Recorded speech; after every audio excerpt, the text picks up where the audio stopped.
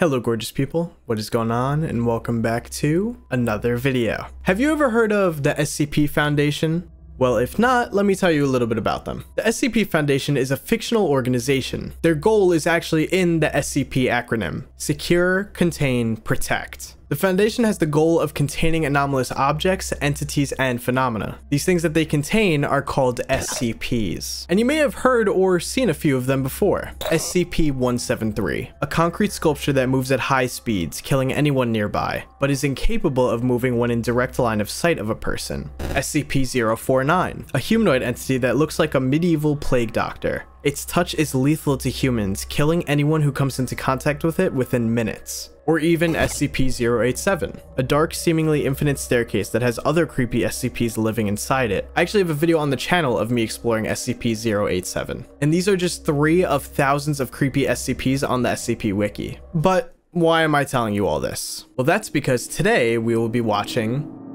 Psychosis SCP/VHS.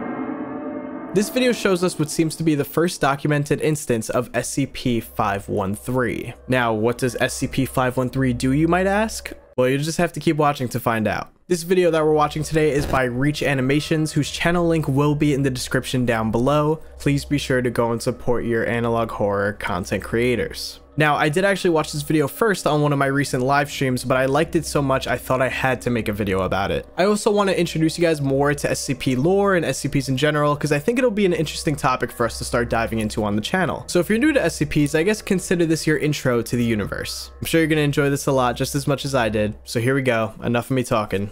Let's jump right in. The video you are about to watch contains disturbing imagery, loud sounds, flashing lights, blood, and suicide. Viewer discretion is highly advised. You heard it here first. There's your warning, chat. SCP logo. For those that don't know, SCP stands for Secure, Contain, Protect. They're basically like an organization that captures like anomalous creatures or monsters or locations, and they try to contain them and protect them from affecting the outside world. Very similar to like analog horror creatures that you've heard of before. Stand by for mandatory identification screening. All right. Please maintain direct eye contact with the circle on your left.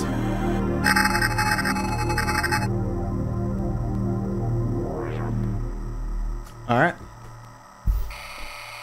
Failure to maintain eye contact may result in dizziness, nausea, and hallucination. Hallucination? For why? Begin tape. I'm excited. The vibes are immaculate so far for this. The following footage was retrieved from a small cottage located on the east side of Michigan's Upper Peninsula. IA officials have identified the possessor of the footage as Franklin Bailey, a 26-year-old white male. Copy that.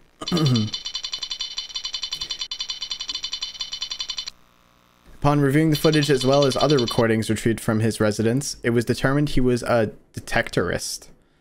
Or rather, he partook in activities involving a metal detector. Is that actually what they call people that use metal detectors? Detectorists? It appears that this particular activity is what brought Franklin to come into contact with the first documented instance of SCP-513. This was his experience. I don't think I've ever heard of 513. October 17th, 1991. 9:32 p.m. Is that what people call me? An analog horrorist?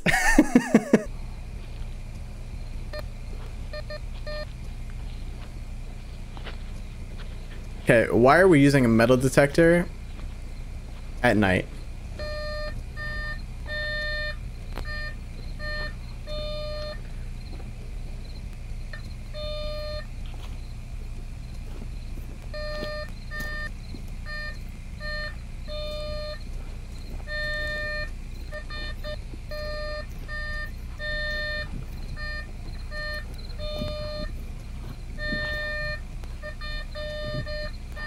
What do we have here?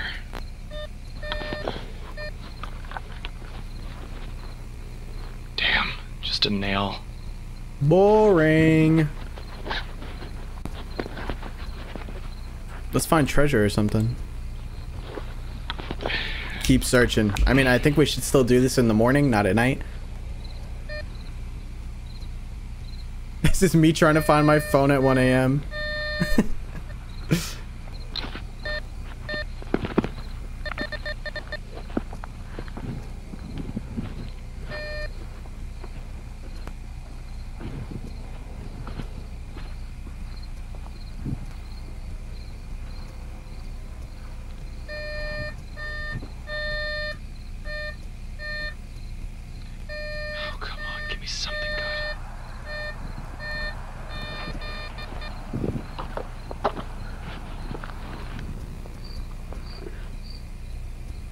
Damn it. Is it another nail?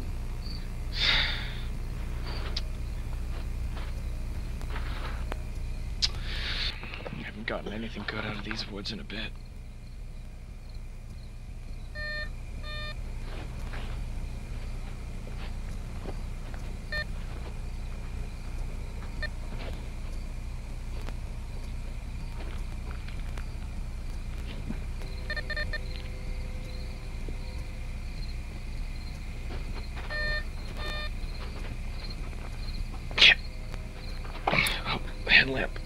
Headlamp's falling off.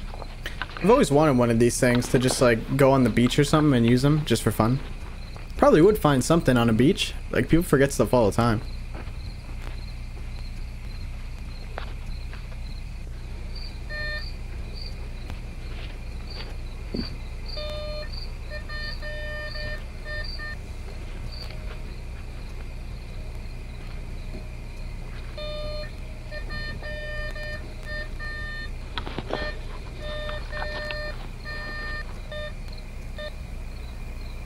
Rusty cowbell?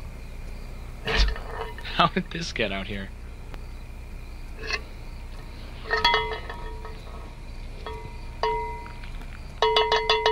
Oh no no no no no no no. Isn't there an SCP where if you ring its bell?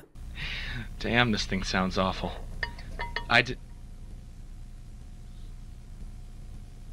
Huh? What? What? It just got really quiet.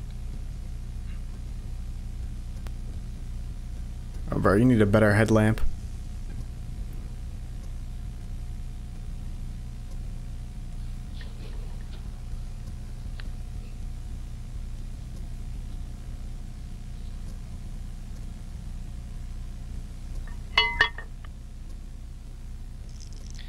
Oh, come on. Oh, no, come on.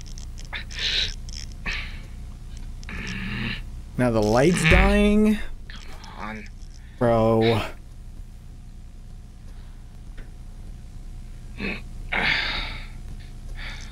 Must be a bad bulb. I gotta get home. I don't want to be stuck in the dark. You know, characters in horror always love to make up like every excuse why creepy things are happening to them. Oh, I just rang this creepy bell and nails, some junk, and a cowbell. Not great, but I didn't really expect much, to be honest. just rang this creepy bell and now the light stops working. Weird.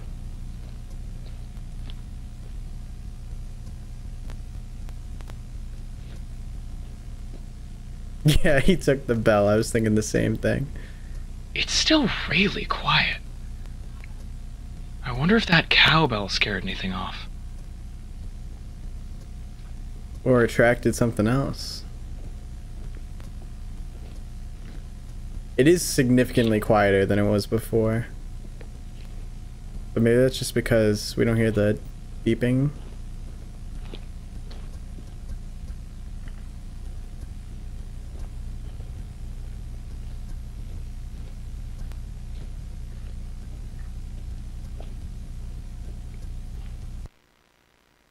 Oh.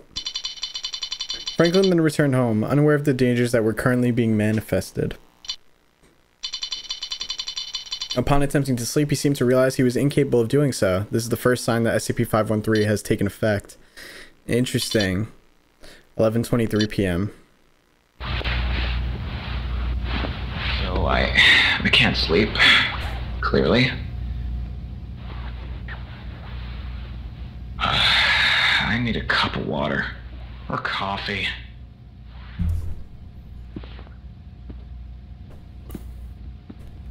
I'd feel a little safer in my home, though, I think. Oh! Who the fuck is over there?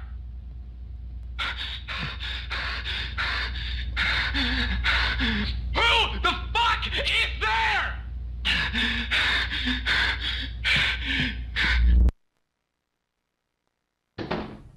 There's someone in my house. There's someone in my house.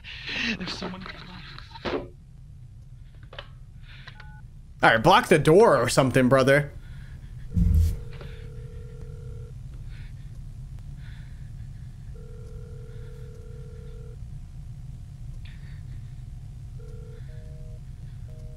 Damn, phone line didn't connect. He's trying to call the police. You gotta be shitting me!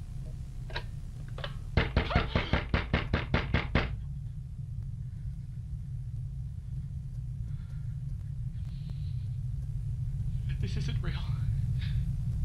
This isn't real. I'm just seeing shit. I'm just seeing shit. I'm freaking out over nothing. Did he bang on something? Because I feel like once I heard the banging, I'd be like, alright, nah, I'm not seeing or hearing shit. Like, this is very real. Oh no, not you opening the door. See? Nothing. I just need sleep. I'm just sleep deprived.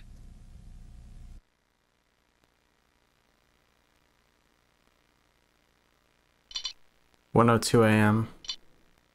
It's like 2 hours later.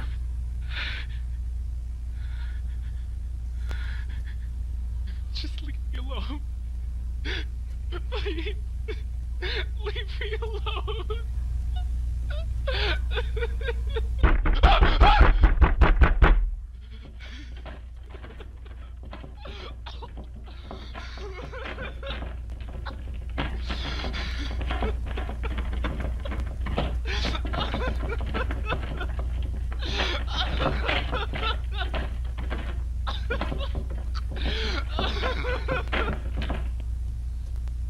Please leave.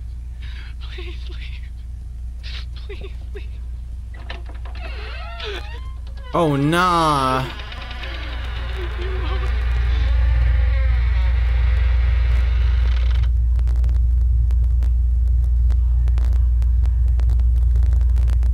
Leave me alone.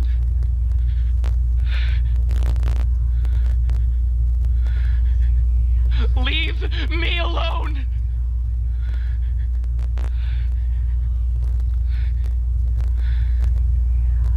Leave me alone! Leave me alone!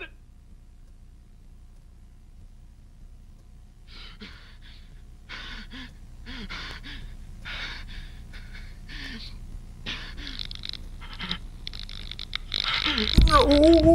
Get away! Get away! Get away! Get away!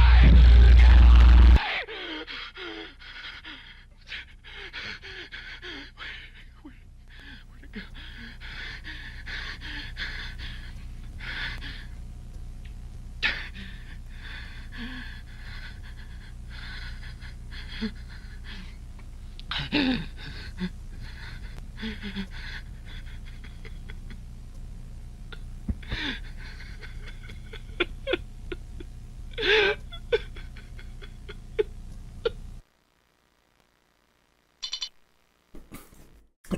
You know when people like start losing it a little bit and they start saying they're seeing things, you think that's the type of stuff they see in real life? Because that's horrifying. That is genuinely horrifying. I would think I was losing my mind at that point. How do you explain that to yourself? In a real world situation, you're not you're not going to actually think that the cowbell summoned that demon, you know what I mean? Or whatever this is, this SCP. You're not going to think that. I mean, technically, if you're in the SCP world, you might know about the existence of SCPs, but calling from a real world standpoint. Yeah, but like, would you leave? I don't know if your chances would be better in the house or not. If he has a window in that room, maybe I would escape from the window and then try to dip. Like if I had a car outside or something. Yeah, people that suffer from like sleep paralysis demons, is that what they look like? If so, I'm so sorry that you have to deal with that. Before we continue, I want to thank Morgan & Morgan for sponsoring today's video. If you ever get into an accident, submitting an injury claim with Morgan & Morgan is super easy. Your serious injury could be worth millions. Morgan & Morgan has seen recent verdicts like $6 million in New York, $12 million in Florida, and $26 million in Pennsylvania. The firm is not afraid to go to court to fight for the biggest award possible to compensate you. It only takes a few minutes to see if you have a case, and the fee is totally free unless you win. Did you know you could start a claim with America's largest injury law firm in just a click? It's so easy. You can start your claim now with Morgan & Morgan at www.forthepeople.com/EmortalMarcus or click the link in the description. Thank you again to Morgan & Morgan for sponsoring today's video. 2:30 a.m. like an hour, 20 minutes later.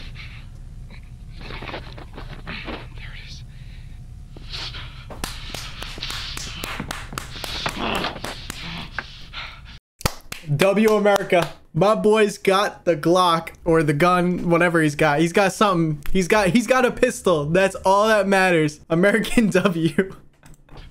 Where are you? Not that it matters, because I know you're in here. this thing's probably immune or like would not be affected by bullets. Ooh. You motherfucker! Shit! I'll fucking do it! I'll kill you right here! Right now! You think this is a fucking joke? You come here and... What do you want from me? What do you want? No!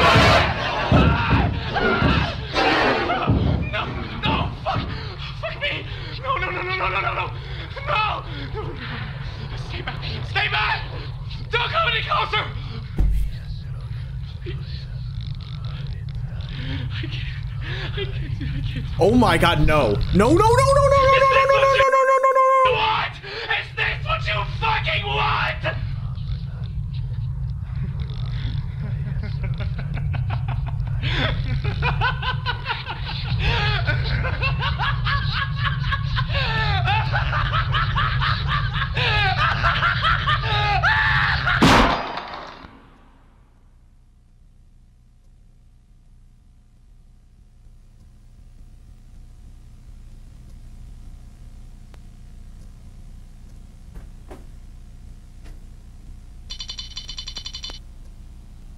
At 5:42 a.m., local containment units arrived at the scene.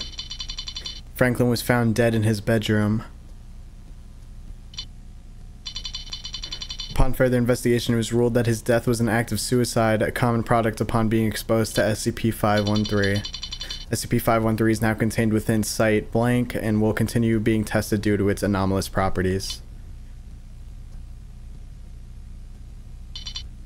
End tape. Psychosis.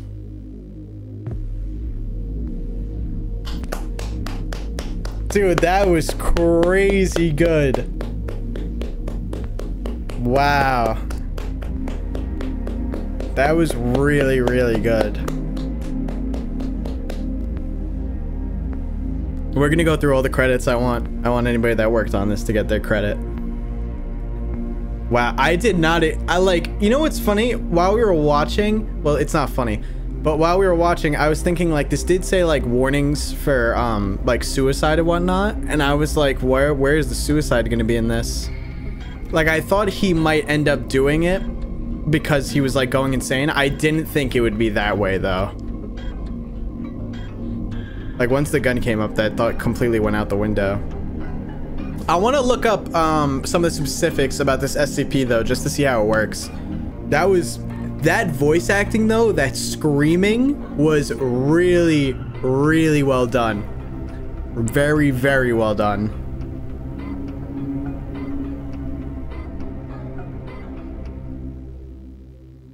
No, thank you. That was fire. Oh my god, that's so cool. And they included the SCP wiki for it. SCP-513 is suspended in a 1 cubic meter block of gelatin and contained within a soundproofed, climate-controlled cell. The gelatin must be inspected daily for degradation or loss of integrity. An emergency inspection will be carried out immediately following any earthquake, explosion, or sonic event grade 2 or higher. Personnel performing the inspection are to wear earplugs and active noise-canceling earmuffs at all times while inside SCP-513's cell.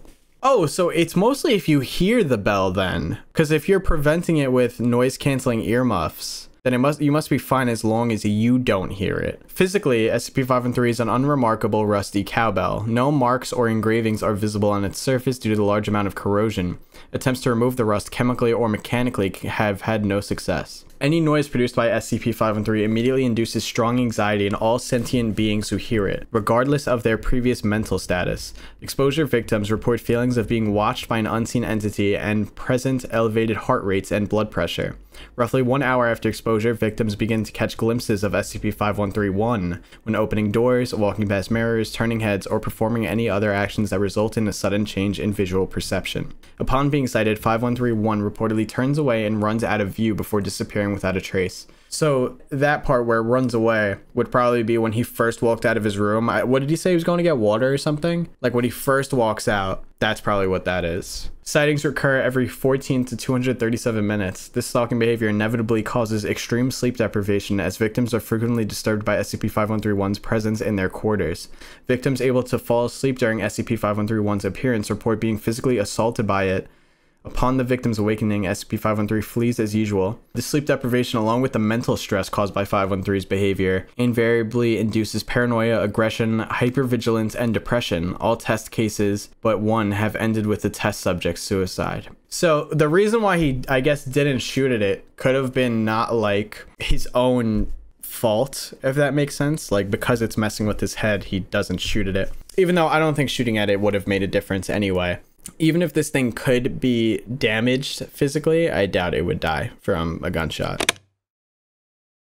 So that was Psychosis SCP/VHS. And obviously, as you can tell, I really loved that video, and I hope you guys did too. I think it's a good introduction to these SCP type things I want to start covering on the channel. That being said, if you guys know of any other sick SCP analog horror related videos, please let me know their names in the comments down below. Or you could also join my Discord. I have an analog horror suggestions channel there, and I regularly look at it to try to know what series to go over next. Also, please go over to ReachAnimations YouTube channel. The link will be at the top of the description down below. Please go over there, subscribe, show support. They have plenty of other analog horror styled videos that are really cool. Please be sure to go and support your analog horror content creators. And alright guys, otherwise I hope you did enjoy the video. If you're new here, don't forget to subscribe. We do videos like this all the time on the channel. And if you did enjoy the video, don't forget to drop a like. It helps spread it out to new people. Alright guys, I hope you have a great rest of your day, and I will see you in the next one. Peace.